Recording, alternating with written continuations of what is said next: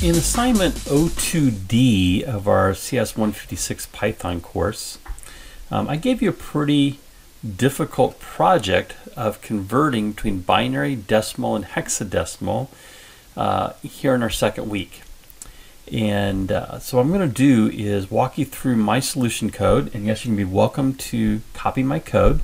I'm going to use this as a teaching moment and give you points for it if you watch this video and complete the assignment, and walk you through how I would solve this problem.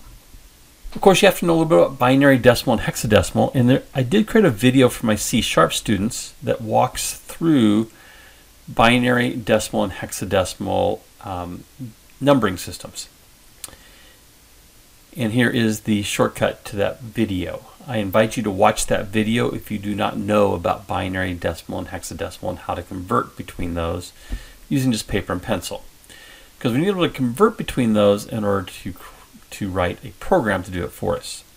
But in short, when we press a on the keyboard, a lowercase a, we're getting a sequence of zeros and ones. These are binary numbers. Every digit has a value between 0 and 1, whereas in a decimal system, which we're used to using, every digit has a value between 0 and 9. So the first digit on the left here is the number of 1s, 2s, 4s, 8s, 16s, 32s, 64s, and 128s. So we can add 64 plus 32 plus 1, and we get 97. So the decimal value of a lowercase a, that ASCII value, is 97. And that's how we convert between binary and decimal. If we want to go the other way, we can take the 97 and say, how many 128s are in 197? Well, there's 0. Well, how many 64s are in 97? Well, we can get 1. And that leaves us a value of 33. So we can get a 32 out of that 33. After that 33, we have 1 left over. So no 16, no 8, no 4, no 2, but there's a 1. And that's how we convert the other way. I'll come back and look at hexadecimal here a little bit later in the video. So here's my program. I'm going to narrow this up a little bit here because I want to run my program, and then we'll look at the code. So I'm going to run. So here's my program running. We have the information about the project itself, what it does, and then we ask the user to choose which operation they wish to perform. They would type a capital A if they wanted, or actually a lowercase a, either way. Convert a decimal value to binary. They type a B if they want to convert a binary value to decimal, a C to convert a decimal value to hexadecimal, and a D to convert a hexadecimal value to decimal. Well, let's just do the convert a, convert a decimal value to binary, and it then asks us for the decimal value. And I'm going to use that 97 as an example here. So I type in 97 for my decimal value, press the enter key, and I'm told that it's 01100001. That's the binary equivalent. Let me run the other way. So now I'm going to type a B, and here I'm going to enter the binary number, and so I'll do the same thing. We'll go the other way. Put in the binary value of 97, so 01100001, and I'm told that that's 97. I'm going to run again. This time I'll do B as well, and if I type in all ones, so 8 ones will give us the value of 255. And if I type in all zeros, we get a value of 0. Well, let's look at the code of how I solved this problem. And of course, you're welcome to pause the video as you're watching this and type in the code into your own project, which you will then submit for a grade. So we have our print statements that simply describe what's happening in our project, what the project is, who it was developed by, a little blurb about what it does, and then we're giving the instructions to the user. And here I use that triple quote to create a multi-line print statement that accepts the formatting with the spaces in front of the A, B, C, and D. Then we're going to ask the user to enter A, B, C, or D through the input, and that's going to go into a string variable called operation. And then we use an if structure we looked at this week. And so I have an if operation dot upper equals, or is equal to, so two equal signs, an uppercase A. Literal string of an uppercase A, colon. And so everything that comes here in this fork is how we convert the decimal to binary. Let's pretend that's not there for now. Then I have an elif, or an else if. And my elif is, again, operation.upper. So it's converting operation with lowercase or uppercase. It's going to treat it as an uppercase letter. Is it equal to the uppercase B? Colon. If it is, here's our code to convert from decimal, or from binary to decimal. Again, pretend that's not there. Another elif, operation.upper, is it equal to an uppercase C? Here we are converting from decimal to hexadecimal. And there's our code to do that and display the result. And then we have an elif, operation.upper is equal to D, uppercase D, and we have our code for doing that. And then I added an else. And the else is they type something other than A, B, C, or D, and so I print on the else that they didn't choose a proper operation. They needed to type in an A, B, C, or D. Okay, so that's our else structure to handle those 4 different operations. Now let's look at the operation here for converting from decimal to binary. So in this if fork, where they've typed a capital A, it's going to run this code if they typed in, or actually a lowercase a or a capital A. If they typed an A on the keyboard and press the enter key, this is what's going to run, this block of code. So I have a comment here telling that this is the fork that converts the decimal value to binary. We're going to ask them to enter a decimal value between 0 and 255, and we're going to convert that string value that they entered into an integer and assign it to our variable decimal. Now I want to make sure that the value they entered is between 0 and 255. So if decimal is less than 0 or decimal is greater than 255, we're going to provide a print statement here that the value you entered is outside the range of 0 to 255. So if it is within the range, then we have an else fork. And here is where we're going to convert that decimal value between 0 and 255 to its binary equivalent. Now I used the ternary syntax here just to reduce my code. And the way the ternary syntax works is we have a condition, we have a value if the condition is true, the word if, then our Boolean condition, the word else, and the value if it's false. So let's look at this first line. I'm going to set decimal equal to dec just so I have an extra copy of this because I want to use decimal later in my printout. So here's my first ternary statement.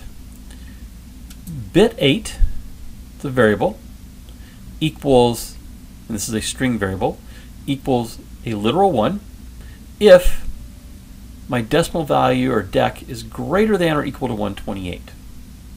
If it's not, I'm going to set bit 8 equal to 0.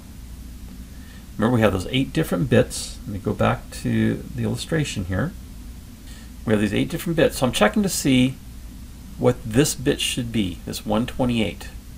And then we'll go down the line and we'll do 64, 32, and so forth. So just to show you how this works, and we could do it as a normal if statement, I'm just going to comment out this line.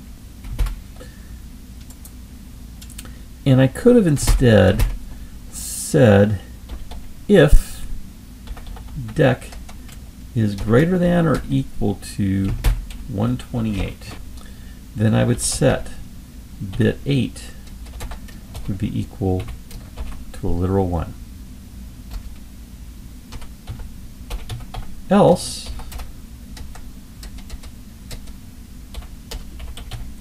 bit 8 would be equal to a literal 0. So I can write it like this, taking 4 lines, or I can write it like this, taking 1 line. So basis again is saying I'm going to assign to bit 8 a literal 1 if dec 8 is greater than or equal to 128, else I'm going to assign a literal 0 to bit 8. It's just a shorthand way of doing a simple if-else structure where you're assigning a value to a variable. Okay, so I'm going to comment that out and go back. Now that you understand how that ternary works,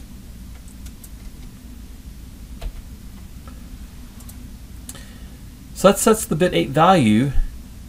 I'm going to do the same thing using a ternary operation, looking at the same expression, but if dec contains 128 or more, then I want to reduce dec by 128. So I'm going to subtract 128 from dec. That's the value that's going to be assigned back to my dec variable. Otherwise, I'll just assign dec back to dec. So now, if we had a number like 140, we'd set that 128 to 1, or bit 8 to a 1 based on the 128. We're going to subtract 128 from dec in that case. And if it was 140, we'd have 12 left over. And then we continue down the line to assign the other bits based on those remainders each step of the way. Okay. So those two lines represent our bit 8. Here's our bit 7. Basically the same thing, except for bit 7, I'm checking to see is what's left over greater than or equal to 64. If it is, I assign a 1. If it's not, I assign a 0 to bit 7. And then if it is greater than 64 or equal to 64, I'm going to subtract 64 from dec on the next line to get my remaining value. If it's not, I just reassign dec back to dec. And then I check the bit 6. This is our 32. So I'm checking to see if the remainder of dec is 32 or greater. And if it is, I assign a 1 to bit 6. If it's not, I assign a 0. And I continue that process down through bit 1. So at bit 1, I should have either a 0 or a 1. So if dec is equal to 1, I'm going to assign a literal 1 to bit 1. Otherwise, I'm going to assign a 0 to bit 1. And then I have a variable called binary.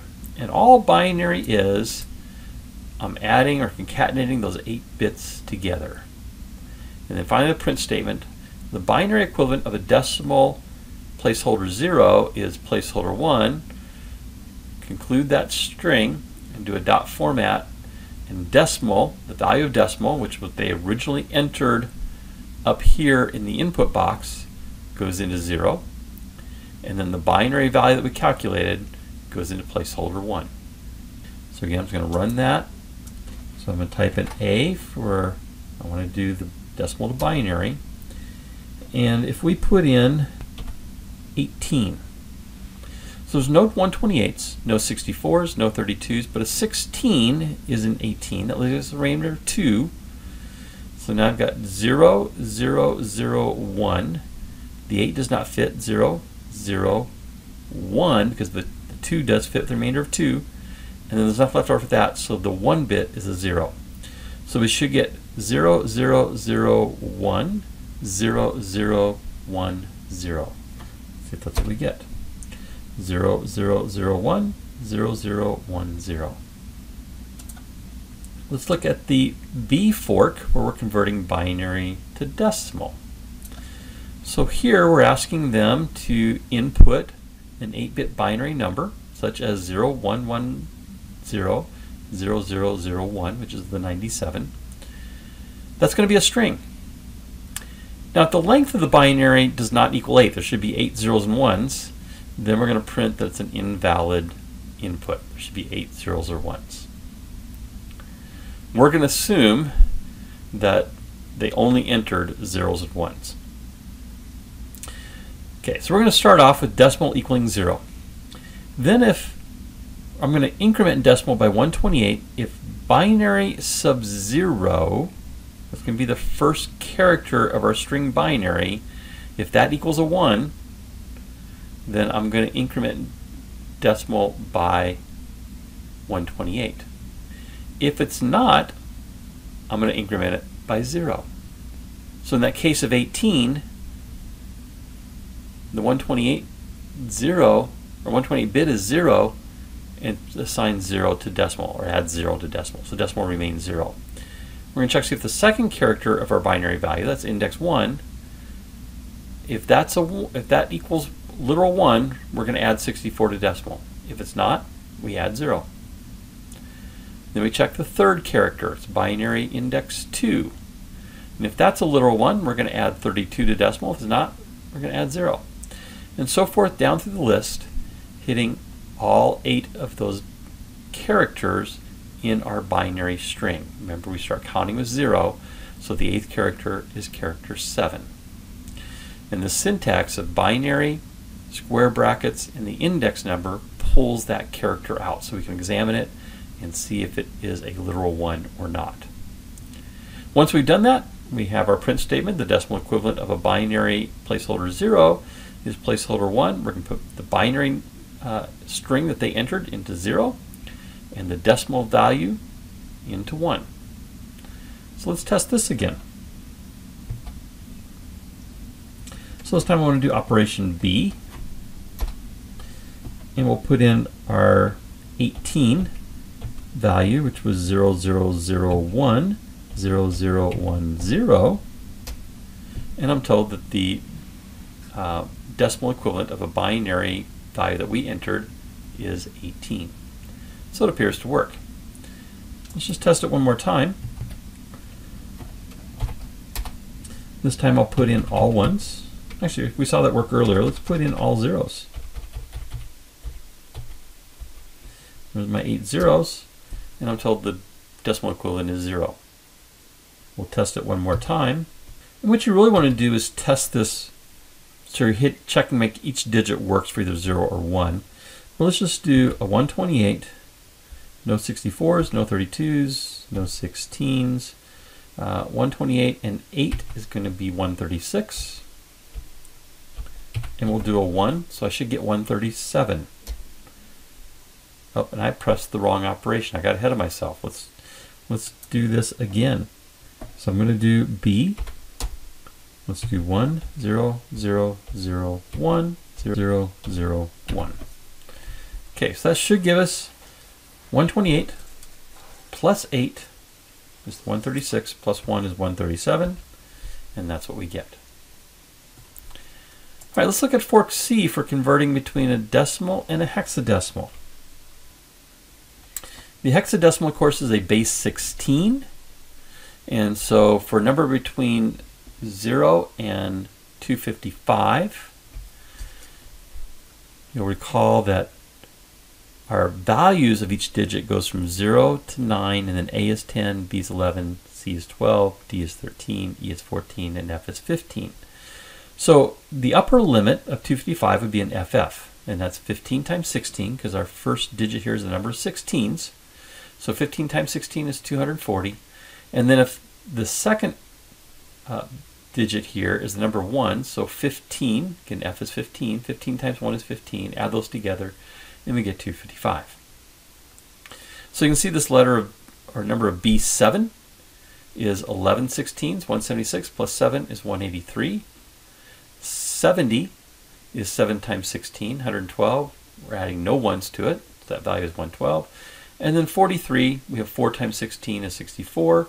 We have a 3 in the ones place, and that value is 67. Let me jump back over to our code. So for converting between a decimal value to a hexadecimal, very much similar to what we did in converting a decimal to a binary. We're going to get the decimal value and putting in a number between 0 and 255. And if it's not in that range, we're going to tell them it's outside the range. But if it is, we're going to convert. And I created, this is sort of the key, I created a string variable here called hex values. And it goes from 1, 2, 3, 4, 5, 6, 7, 8, 9, A, B, C, D, E, F. And remember, we can pull out a character using those square brackets like we did in the binary value up here. So we're going to pull out a character based on an integer division. So I have a variable called 16s. 16s is going to equal decimal integer division 16. And that's going to give me a value. So if it was 255, it would give me a value of 15. And then I have a variable called ones, and ones is the remainder of that integer division of 16. That's going to tell me how big is my number in the 16th place, how big is my number in the ones place. And my hex is simply equal to my hex value string, and I'm going to take whatever character is 16, Remember, we start counting with 0, so the 15th character is F, but there are 16 places there, 16 characters in hex values. And then do this. I'm going to concatenate to that the hex values of ones, index ones, and then print my statement. So again, using placeholders, I put a little OX in front of the 1 because OX is a designation of what hex values are, or that you're looking at a hex value number. So rather than just looking at, say, 35, which could look like a digital or a decimal value, the OX tells you that OX35 is a hexadecimal value. So I just built that into my string. And then finally we have our operation for D. We want to convert from a hexadecimal to a decimal value. We ask them to enter a hexadecimal value in the range of 00 to FF, and that's going to go into a variable called hex, and then I'm going to change hex to upper. So if they put in lowercase f or lowercase a, it's going to convert all that. If hex is less than 00, and we compare strings, or hex is greater than FF, then it's going to be outside that range, and we're going to print that that's outside the allowable range. Assuming they put in a value between 00 and FF as a hexadecimal value, we're going to create our variable decimal equals 0. Hex 1 is going to equal hex 0, so that's going to be our first character, so maybe it's the F here. And then I'm going to check to see, is that value an A, a B, a C, a D, an E, or an F? And if it is, I'm going to assign a value. Let's say they put in a C. I'm going to assign a value of 12, which is the value of C, times 16 to the value of decimal. Otherwise, we'll assign a 0. Now, if it's not A, B, C, D, E, or F, then we'll take decimal and we'll increment it by the value, the integer value of hex 1. So if it's a 0 through a 9, we're going to multiply that by 16. And we're going to double check to make sure that hex is numeric. Okay, that's going to be our final fail-safe there. Otherwise, we'll assign a 0. Only one of these 7 things should be true. It's either going to assign the equivalent of A, B, C, D, or F times 16, or the numeric hex value times 16. Then we do the same thing for our hex 2. Hex 2 in this case equals hex 1. That's the 1's digit rather than the 16's digit. So 0's the 16's, this is the 1's. We're basically doing the same thing, except here we're adding 10 through 15. We're not multiplying by 16 based on if it's A through F. If it's not, we're going to take the numeric value of hex 2 and add that to decimal. Otherwise, we add a 0. So again, one of these will be true, and we'll add that value. It's actually going to check all of these. So in most cases, in 6 of these 7, or maybe all 7 if that's a 0, it's going to add 0 to decimal. Once we know the decimal value, we can then print it out in a print statement. The decimal equivalent of a hexadecimal, OX 0, placeholder 0 is placeholder 1. Again, the OX just tells us the hexadecimal value. We put the value of hex, that's what they entered up here on the input. And on the 1, we put the decimal. And then of course our else fork is if they were outside the range of A, B, C, D, when they're selecting the operation, we're going to let them know that. So, fairly complicated program in which we're doing 4 operations, or 4 possible operations. And each of the operations are fairly involved, but our code is not all that long. Now, if we hadn't used ternary operators, yeah, it'd be considerably longer. If we'd used if-else block structures, the ternary does help us shorten our code and works well for a problem like this. So go ahead and, again, you can pause this video as I'm scrolling through here, and you can type this into a Python editor such as idle, the new file, save it, make sure you test it very thoroughly, and then submit it for a grade. That's the code.